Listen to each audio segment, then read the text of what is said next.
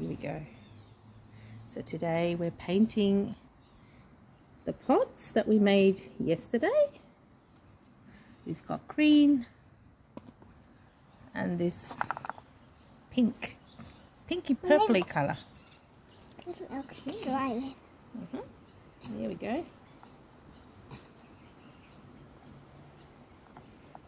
And alongside this project, we've got an old ceramic pot. We also, as an ongoing thing, we paint. Here we go, our much loved watercolour paints for this. And simply, it's fun. Eh?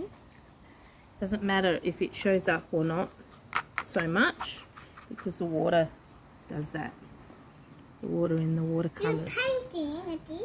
Yes, Mummy's painting too. Yeah. And these, yeah.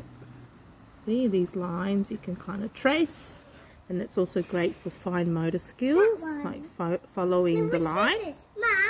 Mom. Yeah, I know. Right, here we're continuously doing things. And another thing that we also have been doing is, oh, I love oysters. I see, Mom.